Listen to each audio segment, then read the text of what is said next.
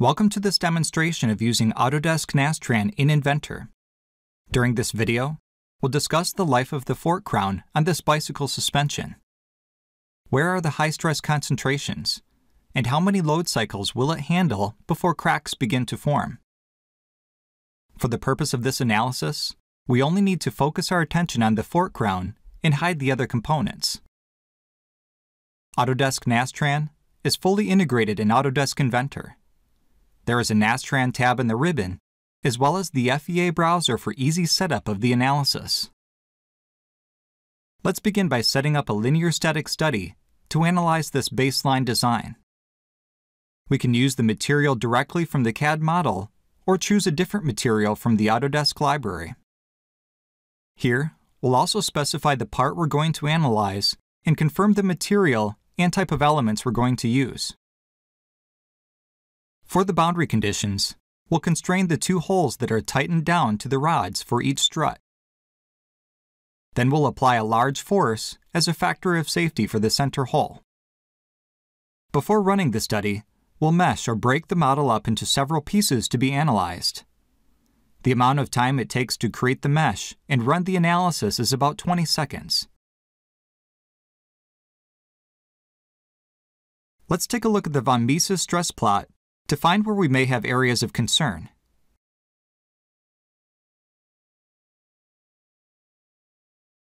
We can see that the highest stress in our model is 37 megapascals. That is low enough that we could make changes to the design that would provide a lighter component for the bike. We'll open up the part from the main assembly and edit some of the dimensions. Notice we can do this right inside Autodesk Inventor.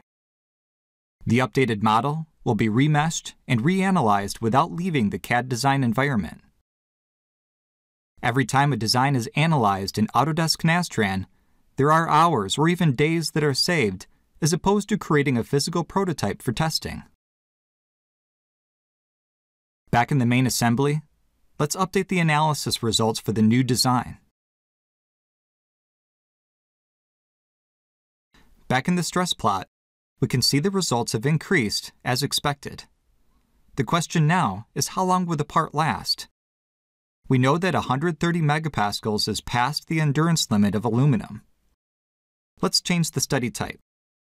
There are two fatigue options for static loads, as well as fatigue based on a random vibration analysis. We'll pick multi-axial fatigue for this scenario.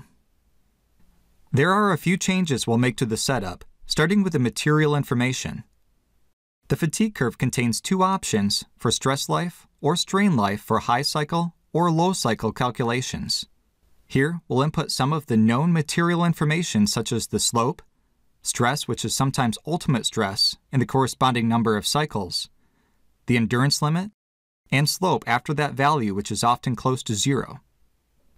There is also an option for the K factor when accounting for surface finish, corrosion, and other existing conditions for high-fidelity results. We'll take a look at the chart to ensure that the results we entered visually look correct. There is an additional option for load history in fatigue studies. Here we will describe the behavior of the load, whether it's applied in one direction, fully reversed, or sometimes higher in one direction than the other. After the values are applied, there is a chart to ensure they have been entered correctly. Finally, before we run the analysis, we'll specify the stress results from the linear static study to use between von Mises, principal, or shear. There are other settings available for how the results are displayed in terms of the number of cycles or time such as years to fatigue failure. The fatigue study results are calculated extremely fast. Almost all of the 20 seconds to solve are spent on the linear static results. We can now take a look at the life plot to find out how many 5,000 Newton loads the fork crown will handle before cracks begin to form, and ultimately cause the part to break. We can see here that the number of load cycles is 322,000. With a very large load condition, we can consider the part to be safe for normal use. Remember that changes are made right here in Inventor. We may decide to edit the model several times for a better design. As you have seen, this analysis solves in less than a minute. Oftentimes, there is no need to leave your desk to wait for the results.